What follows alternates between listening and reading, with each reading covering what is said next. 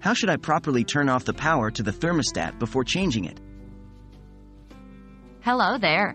In today's video, we're going to walk you through the correct and safe way to turn off the power to your thermostat before changing it. This is an important step to protect both you and your home's electrical system from potential accidents. Why should I turn off the power?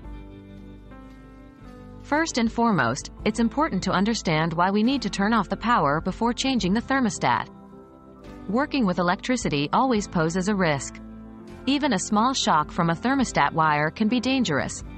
Also, there's a risk of damaging your home's electrical system or the new thermostat if they are connected or disconnected while power is flowing. How do I locate the correct circuit breaker? The next step is to locate the correct circuit breaker for your thermostat.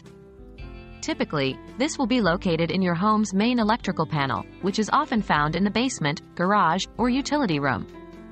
The breakers should be labeled, but if they're not, you may need to test them to find the correct one. Safety first. Do not touch or tamper with anything you are unsure about. How do I safely turn off the power? Once you've located the correct breaker, it's time to turn off the power.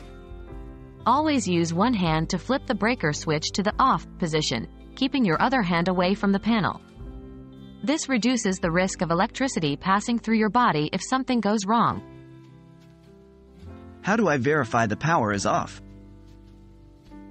After you've turned off the breaker, return to your thermostat and check that the power is off. The simplest way to do this is to adjust the temperature settings. If the heating or cooling system doesn't respond, it's safe to assume that the power is off. However, if you have a non-programmable thermostat, you can use a non-contact voltage tester to make sure there's no electricity flowing to the thermostat. That's it.